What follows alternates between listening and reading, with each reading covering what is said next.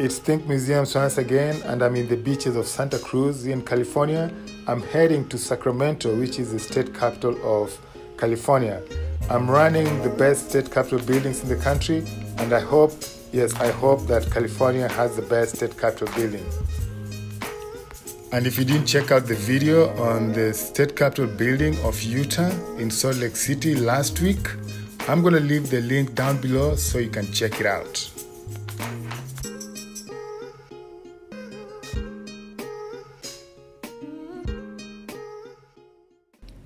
I'm here in Sacramento, and in front of me is the state capitol building. It looks very beautiful.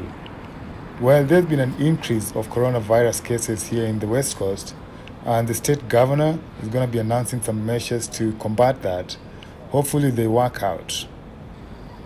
Certain sectors of the state, we are now requiring they close their indoor operations due to the spread of the virus.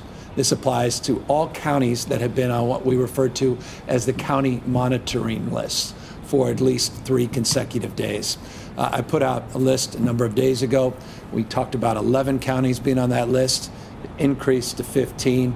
A couple days back, we referenced 19 counties that are on that list. We have specifically targeted our efforts to close indoor operations, and I want to reinforce this: indoor operations in restaurants, wineries, and tasting rooms, movie theaters, family entertainment, broadly defined by guidelines that we had previously put out, zoos, museums, and card rooms in this state.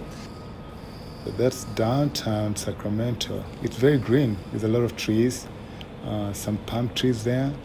Yeah, it's pretty awesome. And if this is your first time in this channel, please go ahead, ring that bell, turn on your notification bell so you don't miss on my new releases. Well, this building was done in 1860 and completed in 1874.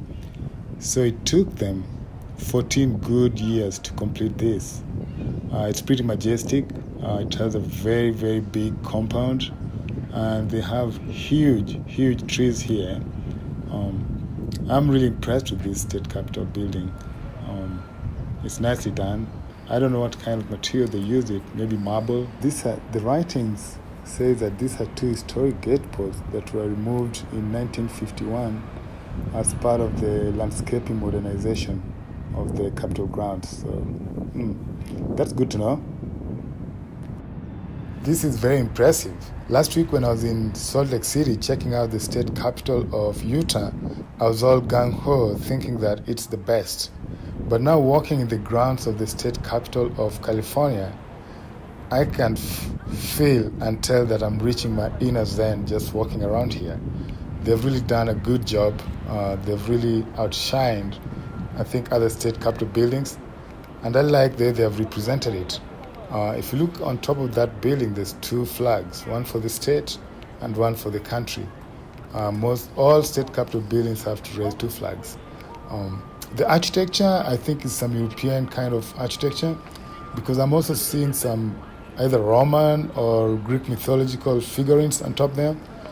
But I think that most state capitol buildings here in the US, they borrow a lot of European architecture in terms of developing or constructing the state capitol buildings. And it's very aesthetic, it's very pleasing to the eye looking at it. And as you walk in these gardens, you can see that the trees, they've really put the signage or attached the names of those trees, the botanical names, so that when you're walking around, you can tell which kind of tree you're looking at. I hope that the next state capitol building I'll be visiting next week is going to outshine the state capitol building of California. This is a great work they've done, and I hope that next week we'll see an even better state capitol building. Please leave down your comments, give me some likes, and let me know which state capitol building you think is the best. See you next week.